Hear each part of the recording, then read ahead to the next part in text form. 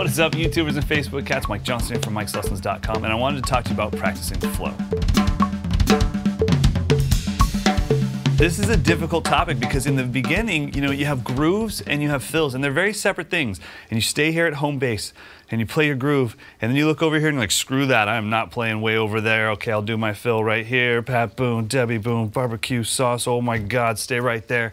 And that's how we all start. But we all want that sense of flow, that freedom to explore the drum set without thinking about kicks and rights and lefts and where is the one. So let me show you how I've practiced it. So the first thing I do is I start off with a pattern that's short enough that I can easily memorize it. So anywhere between 3 and 8 notes long. So the pattern we'll use today is something that I give all my students, and it's 8 notes long. Kick, right, left, left, left. Kick, right, left, right, left.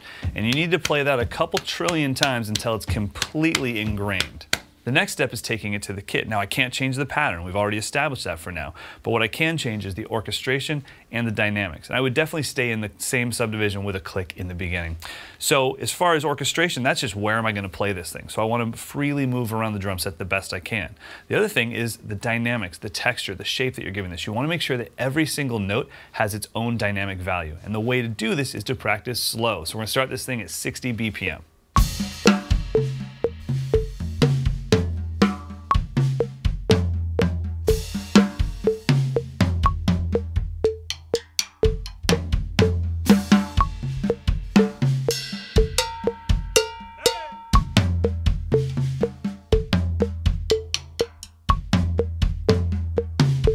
Once I have that down, we can bring up the speed and add in the next step. The next step is to play that pattern for 1 bar and improvise the 2nd bar.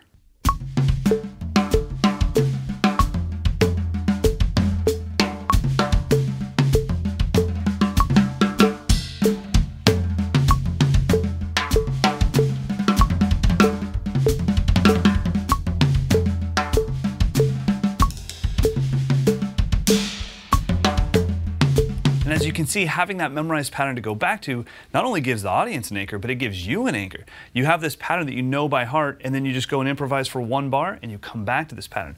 Benny,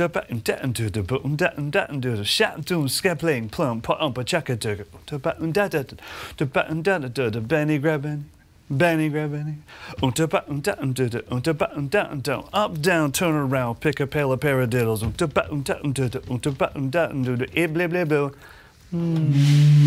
So the last step is just to try that in 4 bar phrases. 2 bars of your memorized pattern, followed by 2 bars of improvisation.